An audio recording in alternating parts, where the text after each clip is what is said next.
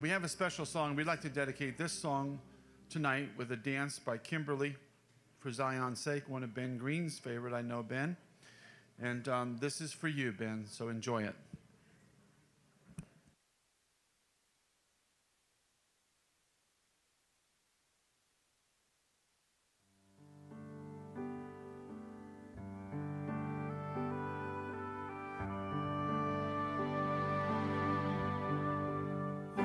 Jerusalem,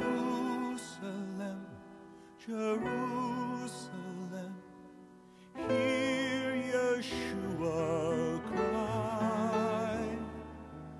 How I long to gather you to me. Oh, Jerusalem, Jerusalem, Messiah wept for you, so should we not be weeping too. For Zion's sake, I will not keep silent. For Zion's sake, I'll not hold my peace. For Zion's sake, for Yerushalayim, I will not rest. I will not rest. I've set watchmen on your walls, O Jerusalem. They shall never hold their peace, day or night. All you who call upon the Lord, call upon the Lord for Zion's sake.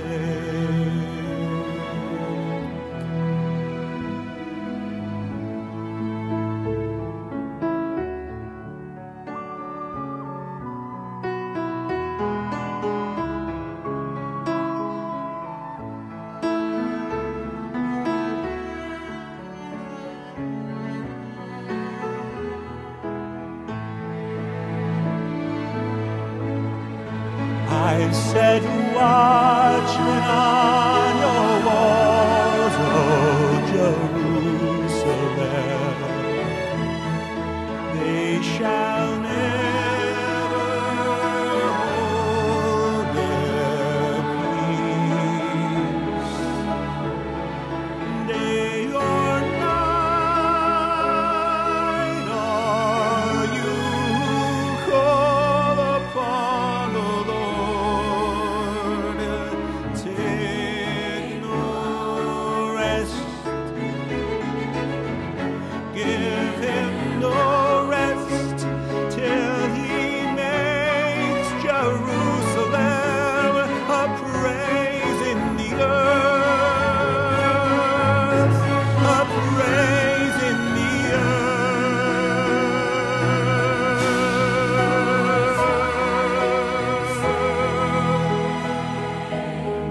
I will not keep silent. For Zion's sake, I'll not hold my peace. For Zion's sake, for Yerushalayim, I will not rest. I will not rest.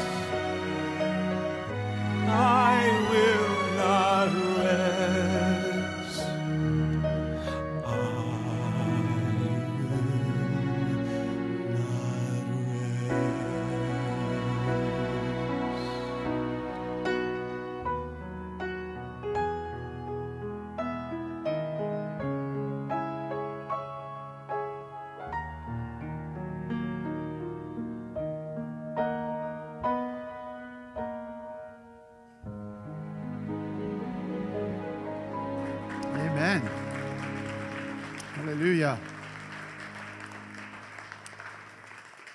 Thank you, Kimberly Avella. That was beautifully executed.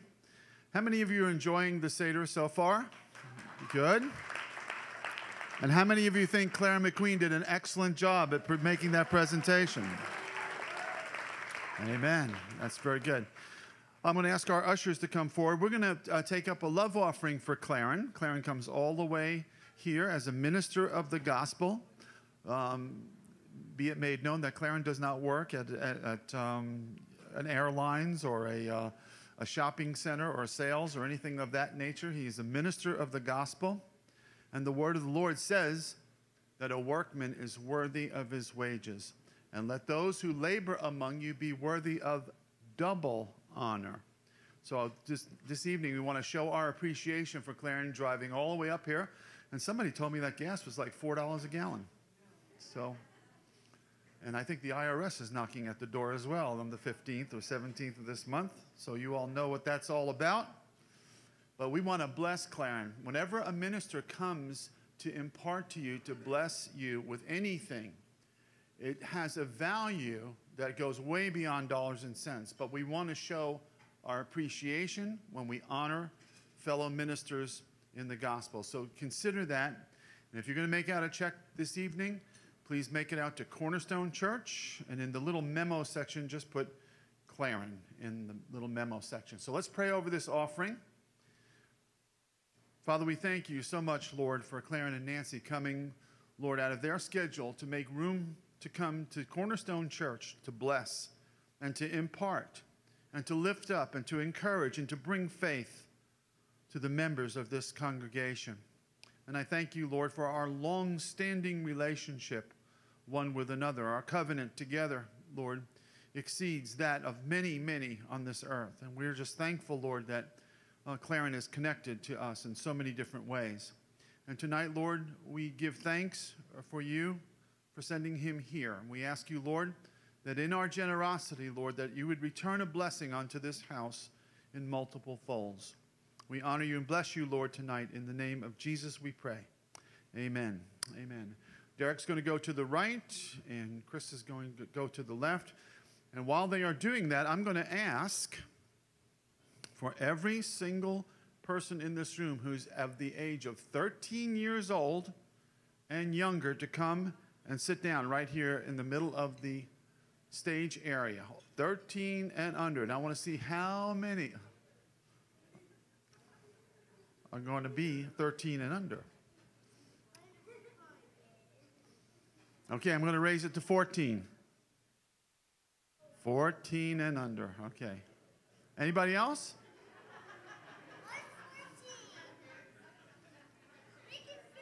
Yeah, come and bring them in. 27 years old and younger.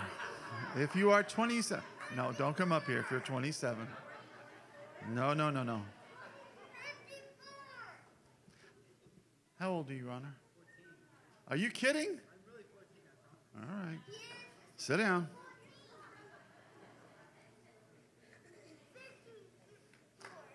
I think Mia is going to get some of the other kids that are in the other room. How did you guys like the Passover Seder so far? Do you guys like it? Yeah. Has anybody learned anything about the Lord? What did you learn about the Lord? I forgot. You forgot. Okay. There'll be prayer for memory at the end of the service today. Do you learn something today about the Lord? Or you just look excited? He's excited about finding the aftercoming. Did you find something out about the Lord? What? I got to do the 4 questions. Yes, you did. That was very good. Okay. I'll tell you, it's good just to have the kids here in this atmosphere and this environment. Whether they remember this or not, in years to come, they'll look back on it and they'll have all those great memories. All right, young ladies and young gentlemen, in my hand, I possess this. This is almost enough to buy a Whopper with Coke and a fry. It used to be, and I was thinking about this the other day. I was telling my kids, hold on. When I was in high school, we went to lunch. We went to Burger King on Hallandale Beach Boulevard down there. And 2 Whoppers and a Coke for 90 cents. 2 Whoppers. That's where I got my belly from. And a Coke for 90 cents. So things have changed. Come on in, gentlemen. Have a seat. Now, look up here, guys, for 1 minute. You remember that at the beginning of the service, I reached into this matzah tash, and I took out a piece of matzah from the middle chamber, and I broke the matzah and blessed it. We put the other part of the matzah back in, and we hid the other part. This is called a zafun, that which is hidden. This is the time when you all, as young people, go out and you see if you can find the afikomen, find the hidden matzah. Now, there's only going to be one person, obviously, that finds it. But the person that finds it, you're going to be symbolic of all of us. But you're going to get $5, indicating the number 5 is grace. So when you find the Lord, you get grace. You get a free gift. And the free gift is that you get to go to heaven when you find the Lord. Isn't that amazing? Isn't that a great deal? If you find the Lord, you get to go to heaven for free. So tonight, in 1 minute, I'm going to ask you to go through the sanctuary area, not in the hallway. Listen, not in the hallway, and not up there where the instruments are on the stage, okay? Don't go on the stage because it's not there. You see where Uncle Steve is back there? It's not back there either. So don't go back where there's any electronics. But there's somewhere in this room, hidden in a little napkin, is the afikomen. So I'm going to count to 3. I'm going to ask you to stand up. No running is allowed. Anybody runs is automatically disqualified. You walk to the Lord, okay? Go. Walk, do not run. Walk, do not run. Colder, colder, colder, colder. Colder, colder, hotter, hotter.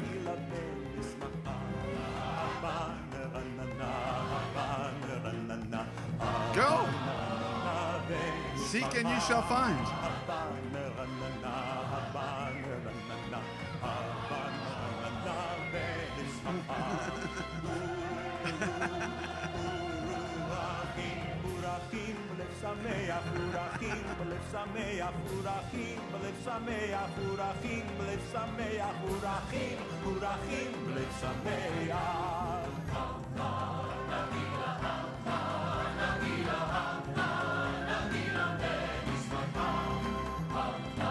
I'll give you another hint. It's not under the table. It's not under the table.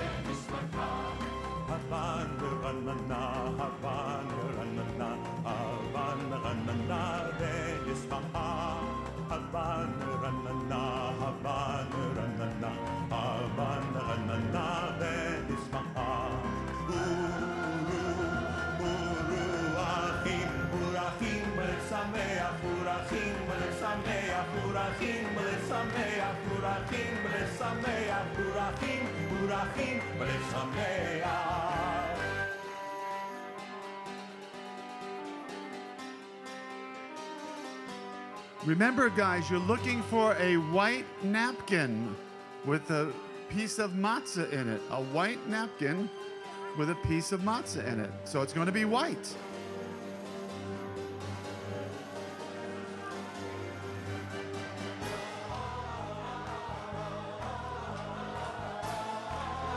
Ah, come on back.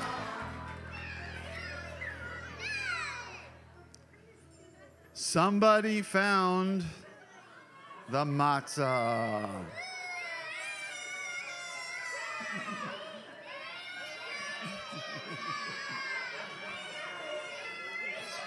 All right. All right. I think we're going to have a little lesson about Christianity in a few minutes that you guys will really enjoy. All right, you guys go on back to your seats. You guys right here, go back to your parents. And parents, you got a lot of work to do.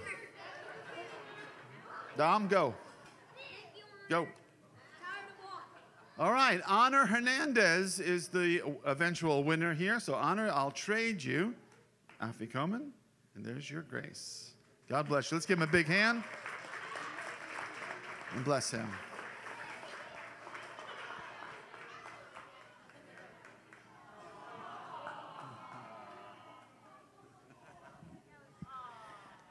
Now we've come to the cup of redemption, the cup that is after supper. If you remember, the New Testament says after supper, he took the cup. But before we drink that cup, I just want to talk to you about where everyone's sitting. So disciples, if you'll go back to sitting in the first century with your left elbow leaning out.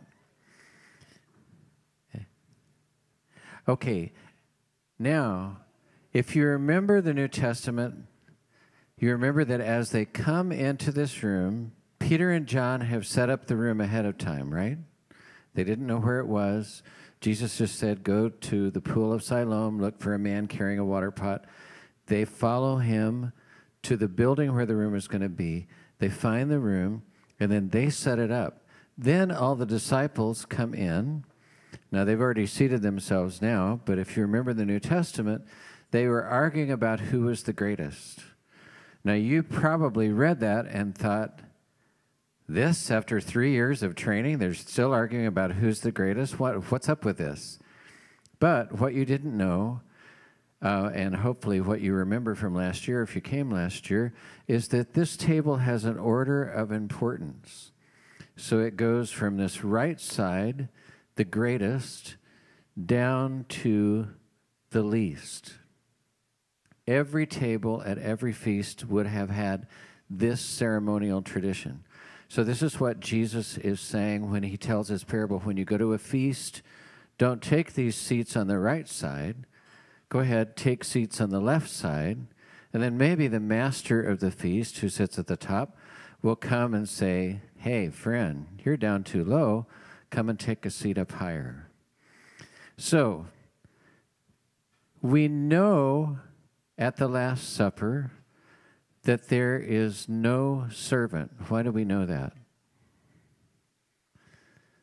Because their feet are dirty. They didn't get their feet washed.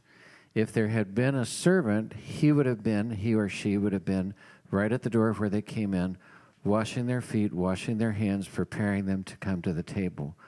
There also is no other host in the Last Supper.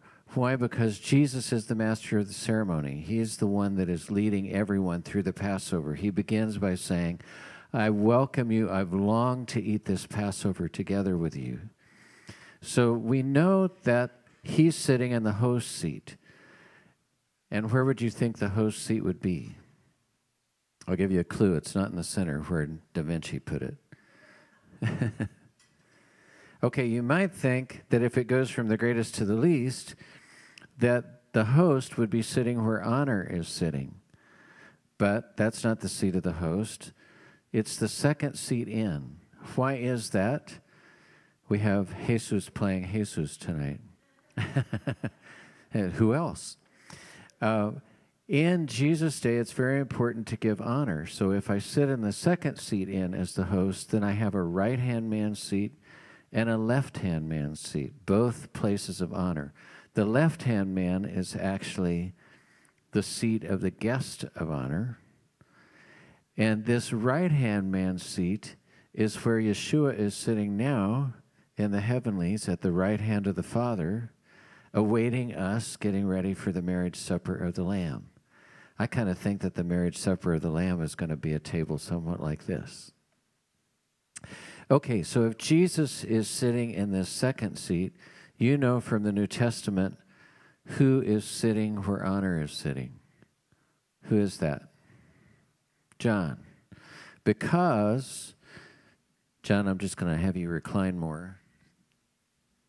Okay, and if you'll lean on your left elbow, Jesus.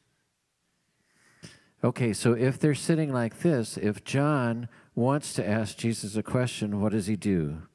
Lean back. He winds up leaning on his chest, right? So you probably looked at those paintings, I always did as a kid, and thought, What is up with this thing? Guy sitting in a Western style chair and leaning on Jesus' chest. It looks like he's falling asleep at the meal. It's kind of like a Sunday morning thing. But you can see if they're lying down, that's what's going to happen. Now, you know John is sitting in this first seat. Jesus is in the second one. You also know who is sitting in this seat from the New Testament. Who is it? It's Judas. Why do we know that? Because Jesus says, I'm dipping into the same bowl. It's the one to whom I offer the sop. We get two clues. One of the Gospels says, it's the one who's dipping into the bowl with me. They would have had, we have nice Western-style individual plates.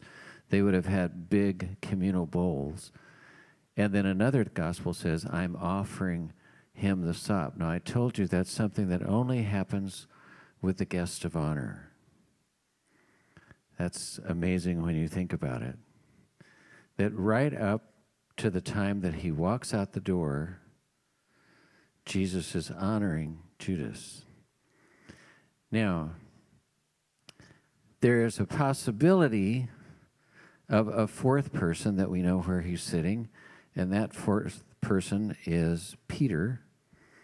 And I'd like to suggest that he's sitting at this least seat. And I have three evidences for that. To begin with, when they come in the room, who set up the meal? Peter and John did.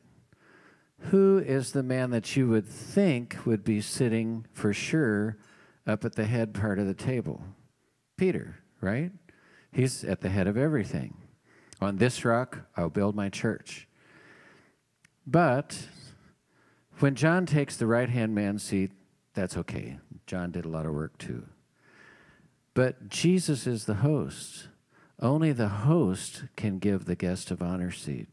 So Jesus gave personally the guest of honor seat to Judas. Now, think of who you are as Peter. You're the man who sometimes engages his mouth before he engages his mind. You know, right after in Caesarea Philippi, when Jesus says, who do you say that I am? And Peter gets the question right, you are the Messiah, the Son of the living God. And Jesus says, flesh and blood hasn't revealed that to you. You got that direct from heaven. Right after that, Jesus says, now the Son of Man is about to be crucified. He's going to go to Jerusalem and die. And you as Peter, feel free to say, are you kidding? You can't do that. You're the Messiah. That doesn't happen in the Messiah. You know, you're telling the Son of God how to be the Son of God. So once these people have taken the highest seats, you being Peter, a little bit hot-headed, are you going to sit underneath Judas directly where Alex is sitting? No, you're not. You know who Judas is. You know he's been nabbing from the purse. So perhaps you do what Jesus said to do. You go down to the lowest seat, and you wait for the host to come and move you up. Now, if our conjecture is right, Jesus, as the host, didn't come and move him up. Now, this brings me to the second evidence of Peter sitting here, and that is, as we've said, all of these people are facing this way. This side is facing back to the back. Do you see it's really hard for somebody in Phil's position, unless John just happens to be looking at him, it's hard to get John's attention. The easiest place to get John's attention is right here at the last seat, which Peter wants to do, if you remember from the New Testament. When Jesus announces, someone is going to betray me, Peter wants to know who it is, but the New Testament tells us he can't ask Jesus himself, and he can't even ask John, but he signs to John. So it's pretty easy from this position.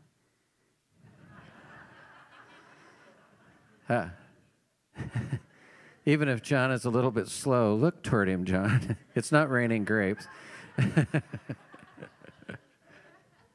So then he can sign to John, ask Jesus who it is. We need to know who it is. Okay. Now we have one last evidence, and that comes because there's no servant. so nobody's feet have been washed. Now, at this table, if there's no servant in the room, who's the person who should be washing feet? The lowest seat. But if our conjecture's right, who's least likely to be in the mood to wash anybody's feet? The lowest seat. He's still there with his arms crossed, waiting for the host to move me up. How come you're not moving me up? And Jesus begins to talk to the disciples with this in mind. Let's just listen to what he says.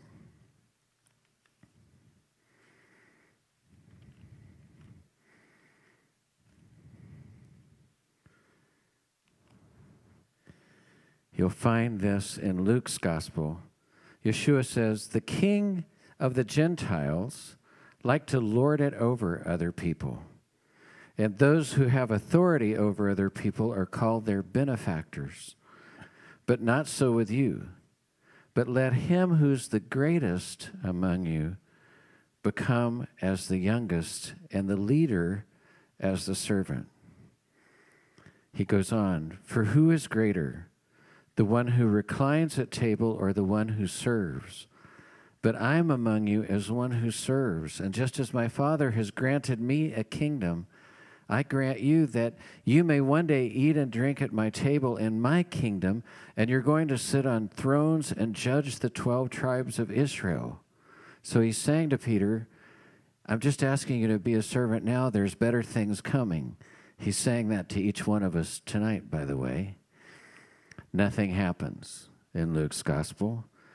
And finally, Yeshua addresses Peter directly in Luke's gospel and says, Shimon, Simon, look out. The accuser has demanded permission to sift you like wheat. But I'm praying for you, and I've prayed for you already, that your faith may not fail, and you, when you've turned back again, will strengthen your brothers. Peter replies, like Peter, as a hero, Lord, I'm ready right now to go with you both to prison and to death. And it's right in this tense moment that Jesus says, Peter, I'm telling you, before the cock even crows, you'll have denied me 3 times before the night's over. But still, nothing happens. So Jesus gets up, as any good rabbi would do. He takes off his cloak, and he begins going around the table, washing the feet himself. He would have started at the head of the table with John, and then he would have gone around to the end. So as we watch Jesus doing this now, this is what he does for each one of us. When we're faithful, when we're not faithful, when we get it right, and he can say, flesh and blood didn't reveal this to you, but the Holy Spirit himself has revealed what you've gotten. And when we get it absolutely wrong, he's still serving us day after day, week after week. Now, this is where my third evidence comes in. Jesus would have gone around the table, and the Gospels say, and when he got to Peter, implying that he gets to Peter at the end. Now, this also explains why Peter responds the way he does. As Jesus has gone around the table, none of the other disciples have said anything. They've just allowed their feet to be washed. But when Jesus gets to Peter, Peter's saying, Lord, you'll never wash my feet. I realize I should have been the one to do it. And Jesus says, but Peter, if I don't wash your feet, you can't have a part in who I am. I'm calling you to be a servant. I want you to be just like me. And Peter, of course, being Peter, says, well, all right then, wash my head and my hands both. I'll take a shower. And Jesus says, no, Peter, that's not what I'm asking you to do. You already are clean inside. I know your heart. I'm just calling you to be a part of me. I want you to allow me to wash your feet. This is the lesson of this Last Supper. Yes, the Lord started an entire new covenant. Yes, it's true. We've all experienced it. He's written his law on our heart. We don't even have to say, you need to know the Lord, because we know the Lord in our heart.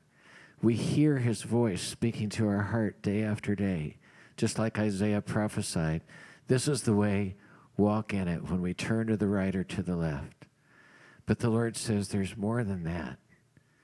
It's not just that you're full of my law, you're full of my word, you're full of my promise, but you're full of my promise for a reason, to be a servant. You're full of my word for a reason, to serve other people. What's the definition of covenant? All these 8 covenants. What is a covenant? It's relationship. When Jesus is asked, what's the center of the law, what does he say? Love your father and love your neighbor as yourself. Love God, love folks. It's all covenant. Have a great relationship with God, but then that causes you to have a great relationship with the people I place around you, no matter who they are. So we're ready for the third cup. If you'll fill your cup.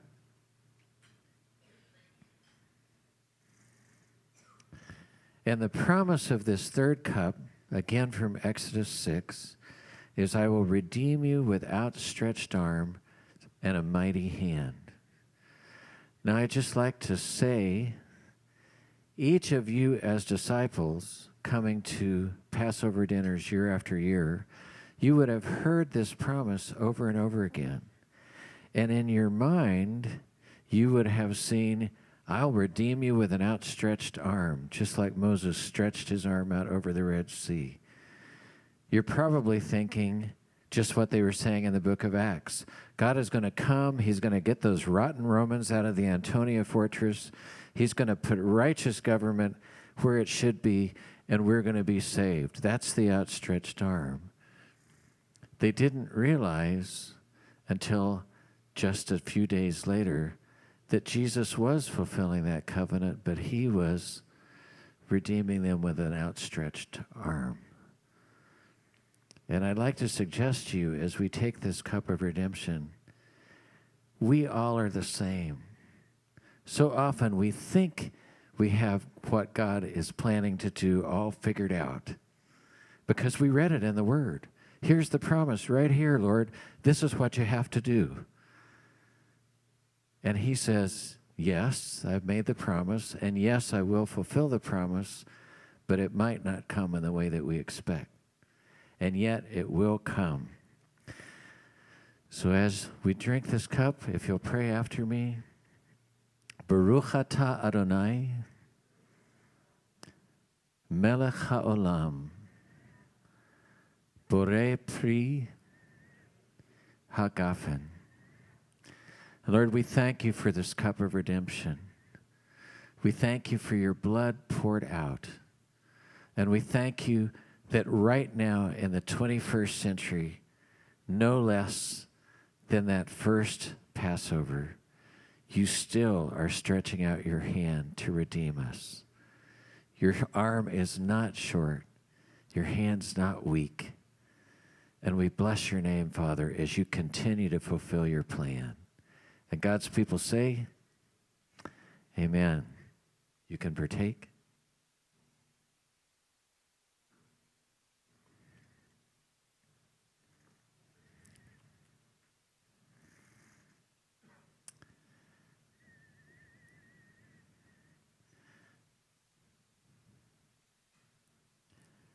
Now we're ready for the fourth cup of the Passover meal, the cup of thanksgiving. This promise is, I will take you to myself as my own people. And there's an argument from Scripture that they didn't drink this cup If you remember, Jesus said, I won't drink this cup again until I drink it new with you in the kingdom. And in the New Testament, if you remember, it says they sang a hymn and they went out. It should say they drank the last cup and they sang a hymn and they went out. So it could be that the Lord is still waiting to drink this cup of praise as he takes us to himself as his own people at the heavenly banquet for the wedding supper of the Lamb. I don't know. We'll find out then when we arrive. But before we drink this fourth cup, I just want to read to you Psalm 116. And the reason I'm doing this is because we know that this is one of the psalms that they would have sung at the end when they sang the hymn and went out. They sang Psalm 115 through 118. We already sang 118. Hodula Adonai ki tov ki leolam chasto. Give thanks to the Lord, for he is good, for his loving kindness, his fatherly goodness, his unmerited mercy and favor are for all people for all time. But I'd like you to close your eyes and just listen to Psalm 116. Yeshua would have sung this just before they left this room. I love the Lord because he hears my voice and my supplications, because he's inclined his ear to me. Therefore I shall call upon him as long as I live. The cords of death have encompassed me, and the terrors of hell itself have come against me. I found distress and sorrow. But then I called upon the name of the Lord. O Lord, I beseech you, save my life. Gracious is the Lord and righteous. Yes, our God is compassionate. The Lord preserves the simple. I was brought low, but he saved me. Return to your rest, O my soul, for the Lord has dealt bountifully with you. For you've rescued my soul from death, my eyes from tears, my feet from stumbling. I shall walk before the Lord in the land of the living. I believed when I said, I am greatly afflicted. I said in my alarm, all men are liars. But what shall I render to the Lord for all his benefits toward me? I will lift up the cup of salvation. In Hebrew, who's singing, I will lift up the cup of Yeshua. I will call upon the name of the Lord. I shall pay my vows to the Lord. May it be in the presence of all his people. For precious in the sight of my God is the death of his godly ones. O Lord, surely I'm your servant. I am your servant and the son of your handmaid. You've loosed my bonds. To you I shall offer a sacrifice of thanksgiving and call upon the name of the Lord. I shall pay my vows to the Lord. May it be in the presence of all his people, in the courts of the Lord's house, in the midst of you, O Jerusalem. Praise the Lord. So as they left this room, there was a part of Jesus that was about to say, if this cup can pass from me, then please let it pass from me. But I'd like to suggest to you that there was a bigger part of Jesus that said, I'm going to lift up the cup of salvation. I'm going to pay my vows to the Lord. May it be in the presence of all his people. So we've come to the end of the Passover, and we're just about to celebrate with more praise. But as we do, I just want to pray, if you'll bow your heads with me. And Lord, we thank you for your hand. We thank you, Lord, that according to this Psalm 116, that's exactly what you did. You lifted up the cup of salvation. And as your soul returned to its rest, you could say, I paid my vows. I've done what I was called to do. Blessed are you, O Lord our God, King of the universe. You've redeemed us with your outstretched arms. You've given us the bread of life so that we can live life more abundantly forever. What can we give you for all your benefits that you've given us? We will lift up the cup of your salvation and call on your name. We offer you a sacrifice of thanksgiving and praise, and we bless your name forever and ever. Baruch haba b'shem Adonai. Blessed is he who comes in the name of the Lord. Baruch Shem Kavod Malchuto Leolam Va'ed. Blessed be your name, whose glorious kingdom is forever and ever. Let your kingdom come and your will be done, Lord, just as it is in heaven. Would you pray that with me?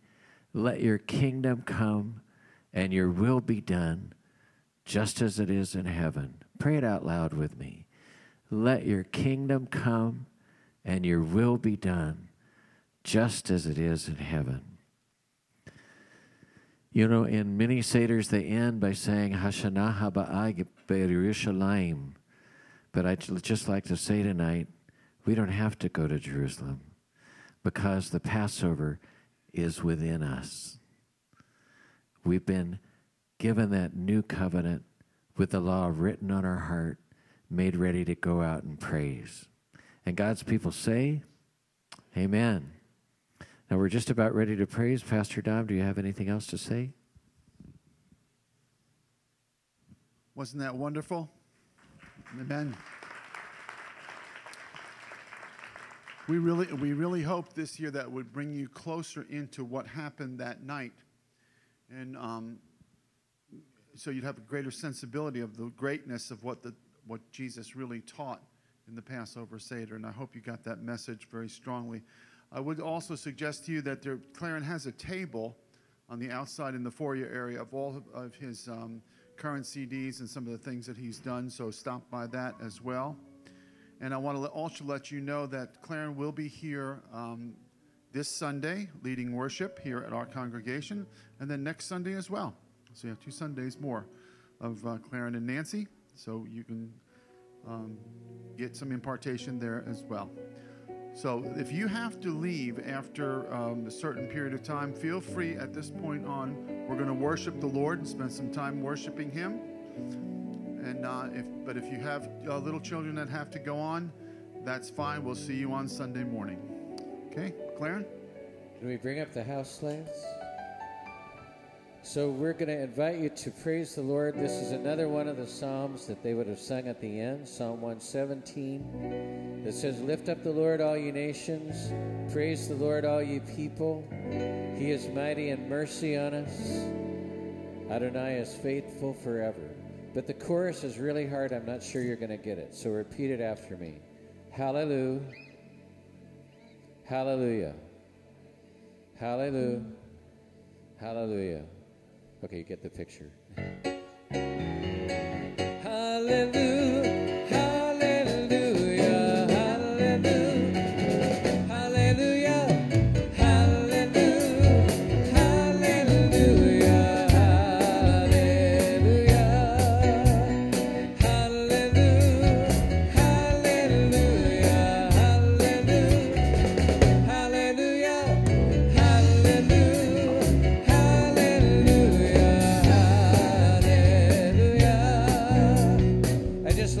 They look like they know what they're doing. All they're doing is following Kimberly. So if you want to dance, go ahead and dance. Hallelujah, Adonai, kol go'im shabachu, kol ha'omim, ki gavara aleinu chasto, Adonai ben le'olam. Hallelujah, hallelujah.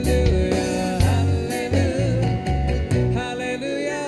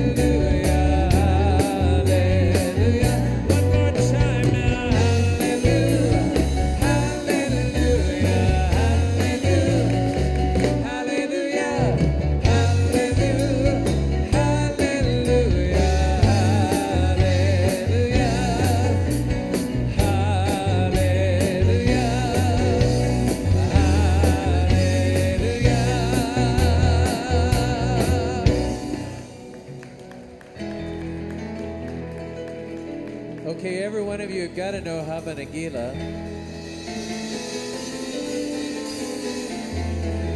And I'm giving this to you early so you can dance before you go home if you have to go home.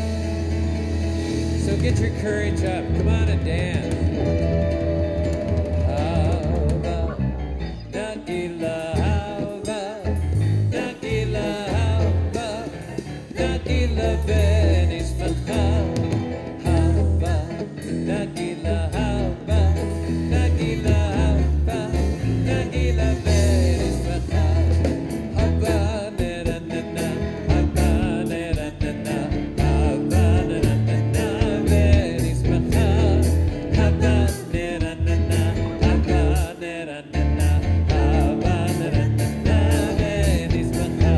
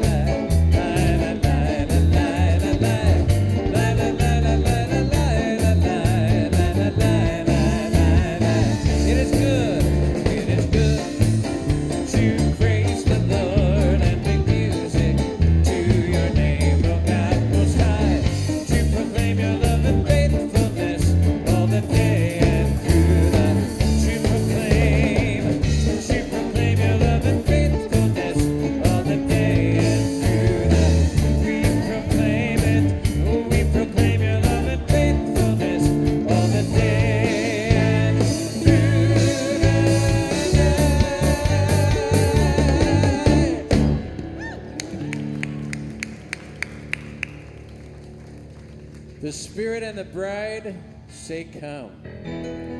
This is Revelation 22:17. Let the one who hears cry out. Cry out now, come. If you're thirsty, come now. If your heart desires, come and take the free gift of living water.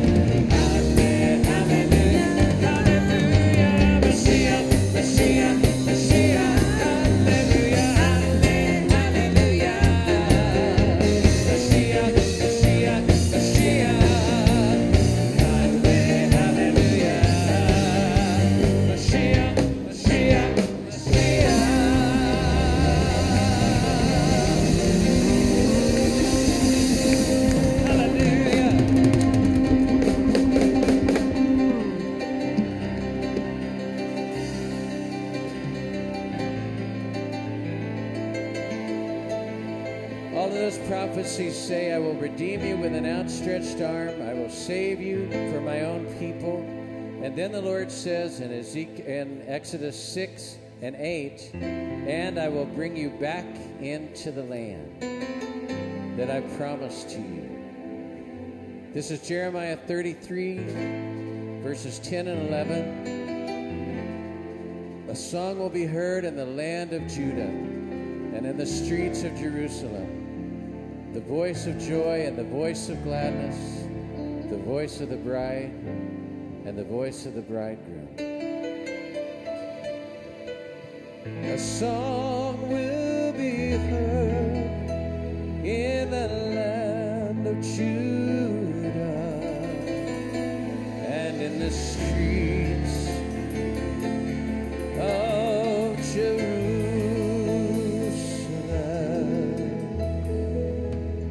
Oh, ye Shama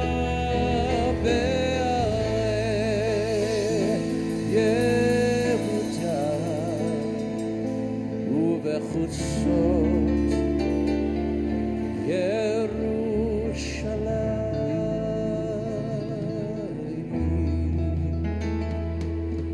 A song will be sung in the land of Judah.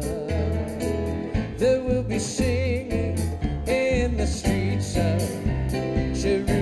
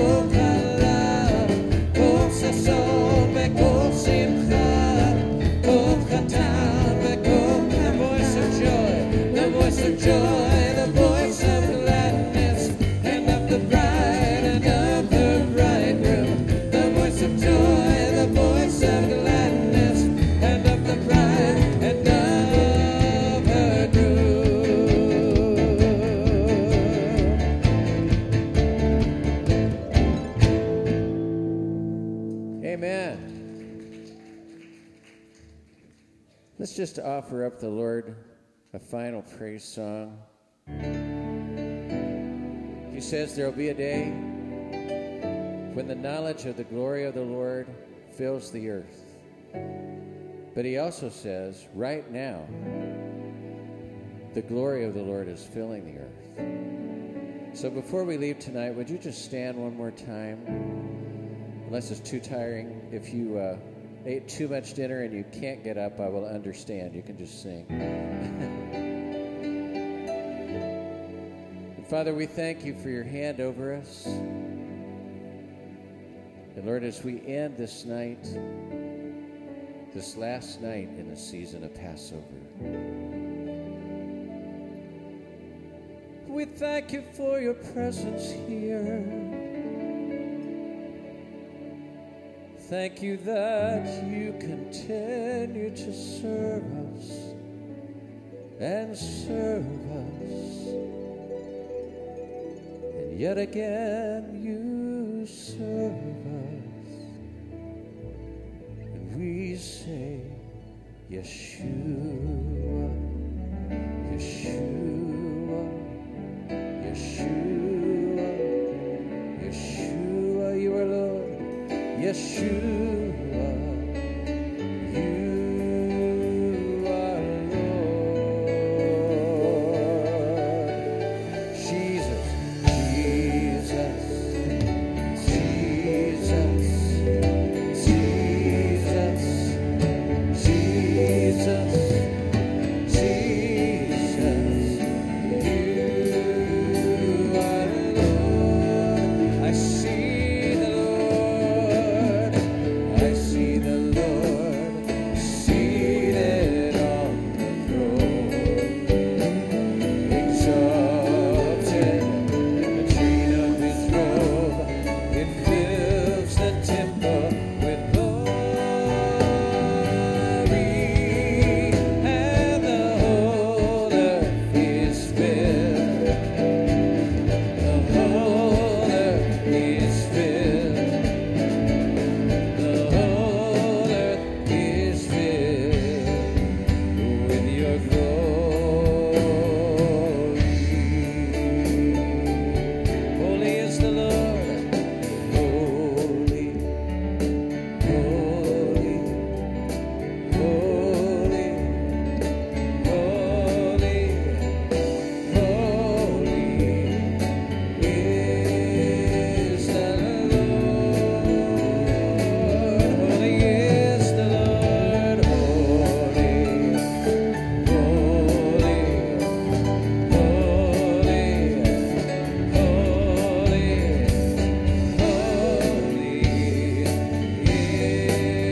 is the Lord. I see the Lord, I see the Lord seated on the throne, exalted, and the train of his robe, it fills the temple with glory,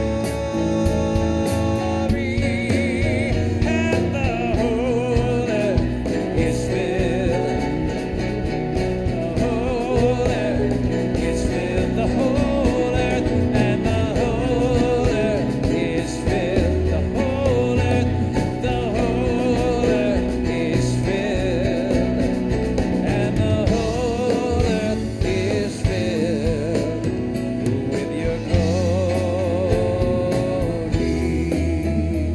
Just sing it one more time. Jesus, you are Lord. Father, we go out of this place with these hopeful words on our lips. No matter what happens, you are Lord. Father, whoever is in the White House, you are Lord. Whoever is in charge, you truly are the one that's in charge. And we say, Jesus, Jesus, Jesus, Jesus, Jesus, you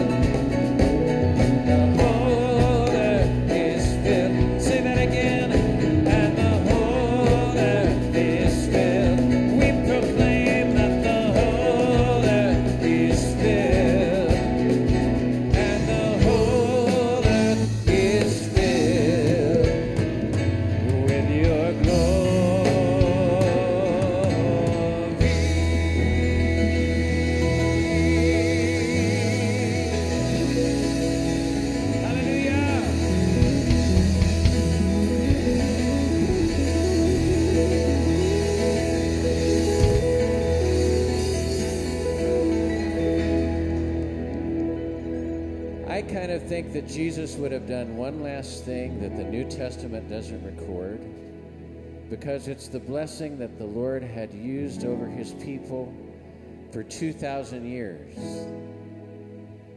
God spoke to Moses and said, this is the way you should bless my people. And if you will just lift up your hands to receive the blessing, I'm going to pray this over you, and then I'm going to sing it over you. But the Holy Spirit is going to do it. It doesn't have to do with who's singing or what it sounds like. It has to do with that faithful God that we serve. And he says, the Lord bless you and keep you. The Lord cause his face to shine upon you and be gracious. Just like Pastor Dom was saying, you found Jesus, so you found grace. The Lord caused his face to shine over you and fill you full with the peace, his peace that passes understanding. Yivarechecha Adonai ve'yishmarecha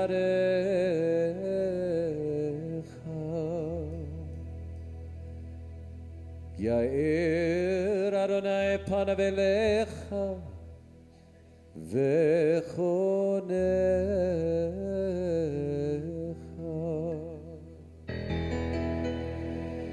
ve'yisa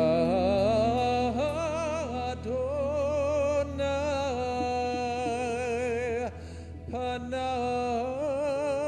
elecha ve'asim lecha shalom. Yeshua HaMashiach le'olam ba'ed.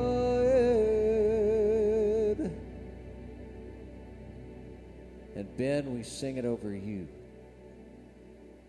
that the peace of the Lord would fill you full. And right now we join our faith together. And Ben, we're saying, may the Lord be gracious to you. And Lord, we call upon your gift from your Holy Spirit of faith, of the working of miracles and of healing. And as we stretch out our hands, we receive that healing, and we receive it especially for our brother. Ve'asem lecha shalom.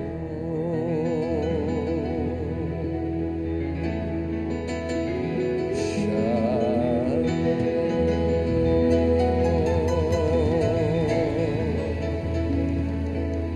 Sing it with me over our brother.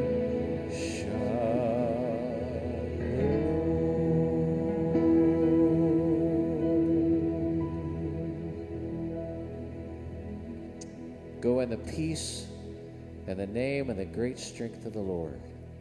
And God's people say, amen.